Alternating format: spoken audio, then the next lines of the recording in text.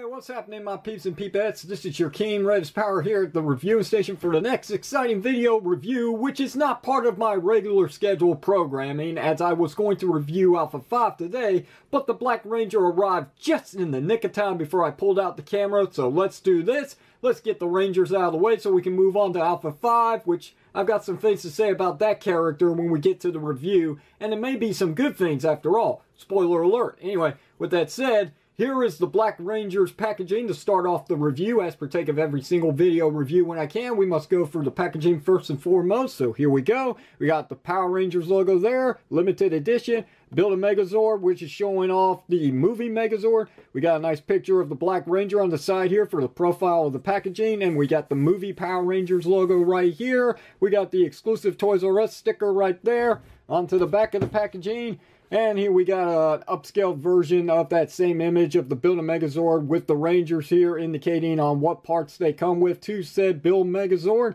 And then we've got the Rangers here, and we got Alpha 5, which is a part of this Build a Megazord series, which I'm not complaining now. So there's that.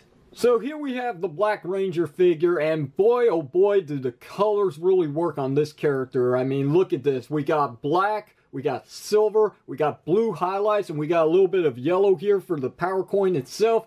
This looks good. These colors really work with the plastic going on here. I love the glossy black. I love the metallic silver. I love the blue highlights across the torso area and here for the diamond. It all looks good, and it really does match up. Now, having said that, I will say that you really don't notice the Mastodon at all with the sculpting of this helmet.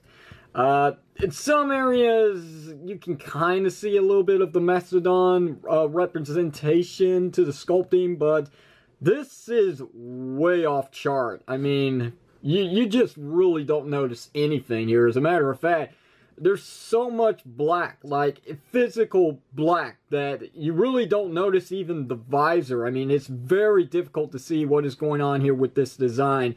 But for the rest of the figure, I mean, the paint job on it is really top notch. Some really good work, and I'm glad that there's no sloppiness at all to this one. This is a really, really nice touch. And the silver on the back is here. It's present, unlike on the female Rangers. The nice blue diamonds here, you can visibly see them from far away because of the black on the blue, and it's really good color choice. I just wish I could see more of the detail on the Ranger's helmet, but having said that, yeah, I'm not seeing a Mastodon here, just like his Zord from the movie. It more looks like a spider than a Mastodon, but this helmet, it doesn't look like anything at all. It's just black. You can tell from the faceplate, I mean, that's there. I mean, obviously, it's a common thing for the Mighty Morphin Rangers to have a mouth plate, which does look pretty good on this figure, but every other bit of detail is hardly noticeable. But it's not to say it's bad, it's just the design element of the said movie design for the Black Ranger's costume.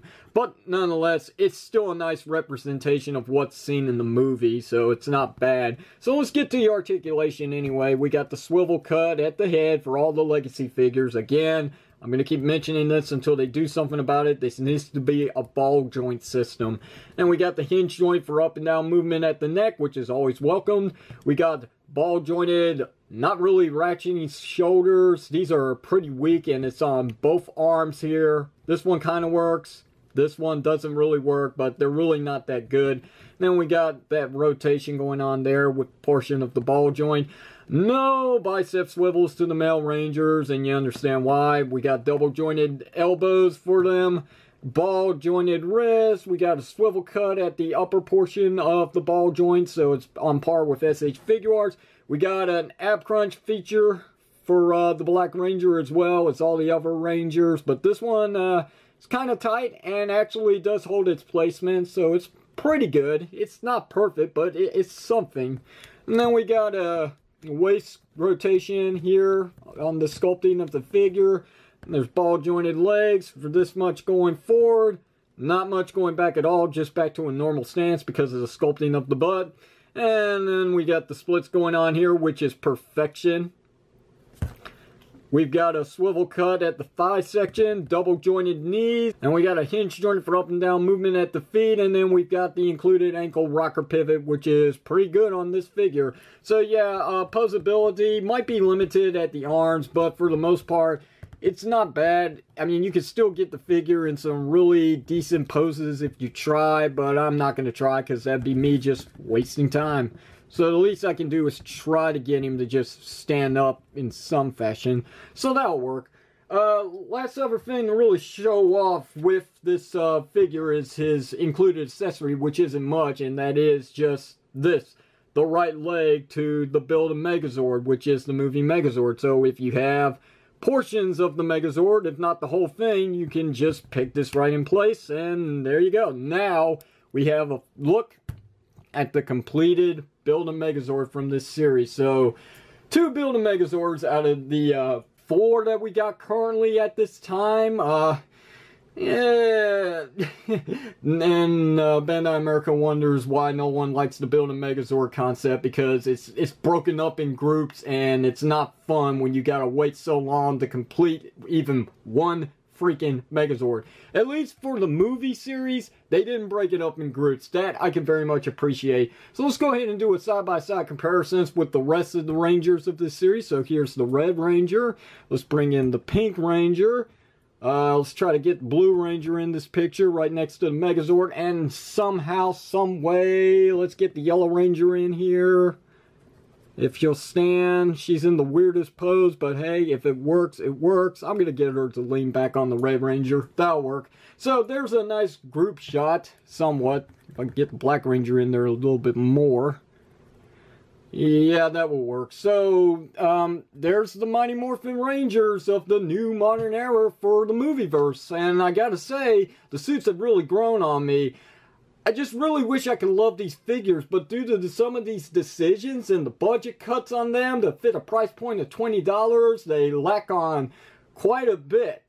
Paint apps is one thing, articulation is another, and of course the accessories count is slim pickings, if not just the Build-A-Megazord pieces. The Red Ranger was fortunate enough to at least have his power sword, and I cannot express how much that is so unfair with these Rangers. But then again, we don't even know if these Rangers are going to have any weapons in the movie, minus the Red Ranger, which we saw in the trailer. He does have his power sword.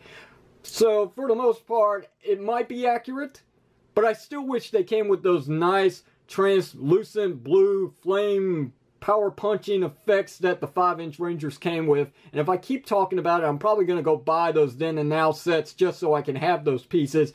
So anyway, that's going to do it for this video review. Can I recommend the Black Ranger? Yes, I can. If you're a completionist or if you're really into the movie designs, then this is home base, definitely. So questions, comments, you know what to do. Hit it down below in the comment section of this video. If you like today's video review, hit that thumbs up button. And if you haven't already, don't forget to hit that subscribe button to see other video reviews similar to the one you're seeing here today. From the reviewing station, this is your King Red Power signing off, saying thank you very much for watching this, and I will see you whenever you see me.